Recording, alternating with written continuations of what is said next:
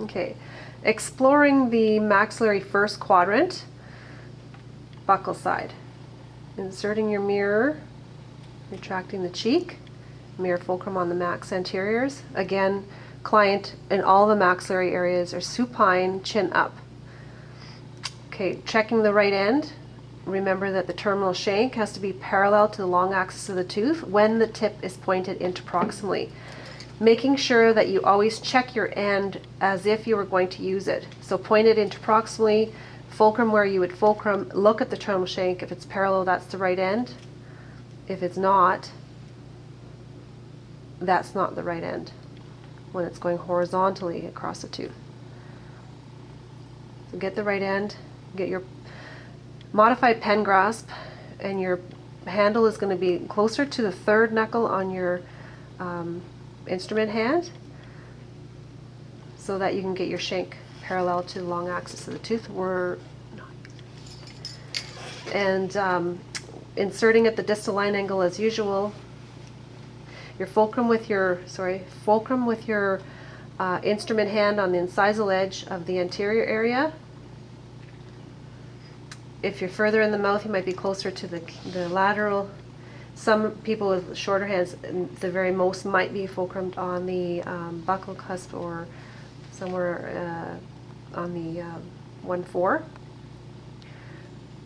We don't want you to go too far back because it makes your wrist bend a lot, okay, and less chance of staying parallel as well.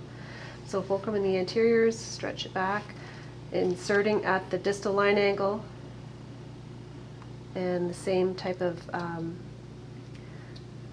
exploratory strokes are used. The wrist activation is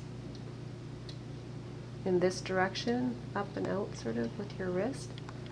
Go up to the contact and around the contact.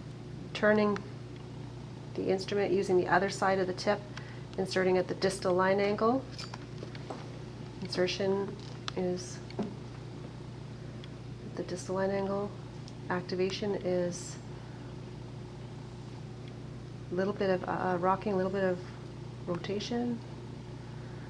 For diagonal strokes again on the facial. As you approach that mesial line angle, you'll need to start dropping your hand to make sure that you're adapted and as well parallel with the terminal shank to the mesial. Rolling it in your fingers so that it stays adapted all the way. Stay at the bottom of the pocket to the midline of the tooth. And then again, vertical strokes, of course, interproximally. And the mesial, the activation is up and out again with the wrist. Coming around the contact, and you're done.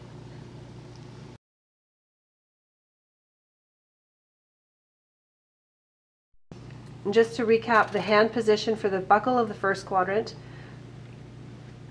sitting at 8 o'clock, head straight ahead, chin up. Hand position, again, you're kind of cupping the bottom teeth with your palm of your hand and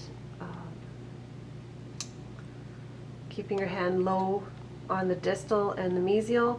The only time you're coming up higher like this is when you're pivoting to get your line angle at the distal line angle, and then as you're rolling across the facial surface, you should be coming back down again, taking a few extra strokes at that line angle, and then working it interproximally from there. The handle position, just to reiterate, is around the top, the third knuckle for a lot of the maxillary areas.